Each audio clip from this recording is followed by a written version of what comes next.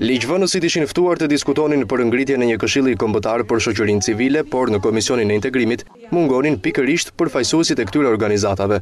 Nismën e prezantoi zë vendës ministrja e Mirëqenies Sociale dhe Rinisë Gentjana Sula, e cila tha se këshilli do të përbëhet nga Shoqëria Civile, qeveria dhe Këshilli Ekonomik.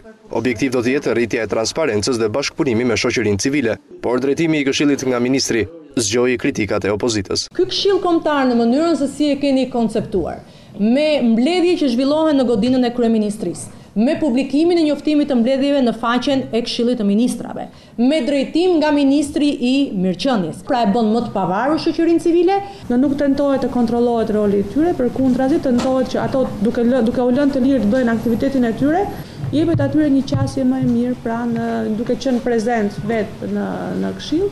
Ndërsa në një linjë, Partia Demokratike dhe Partia Socialiste ishin për shpërdorimin e fondeve nga Shoqëria Civile. Që edhe Shoqëria Civile në Shqipëri është kryer në një monopol të disa njerëzve. Dhe besoj shumë që edhe në këtë këshill kombëtar të mos ketë këshillime, për shembull, për dhënien e fondeve sikur se ka ndodhur nga Agjencia e Shoqërisë Civile, përmend për shembull vetëm një rast, mbasi është shumë i rëndësishëm, ku 7 milioni kanë shkuar për shembull qendrës rinore eurosocialiste, Freshit.